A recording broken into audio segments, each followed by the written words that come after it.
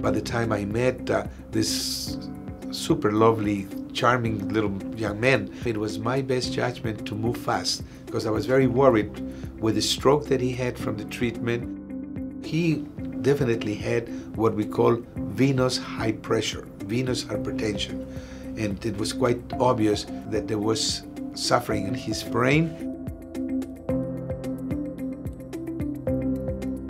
The good news is that we were able to cure him, and his prognosis is excellent. He's going to have a normal life. He's going to hopefully be a doctor. You never know.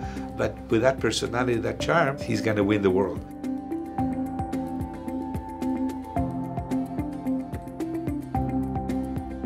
It's actually a rare disease. So the amount of awareness and people that can help us in deal with many of these patients that may not have the means, the resources, or the ability to come to a center that is specialized that can treat this type of diseases is very important. We, the doctors, have committed that when patients do not have the resources, we will donate our time. But we need to pay for the hospital, for the medications. Sometimes we need to pay for food and hotel or where to put the family.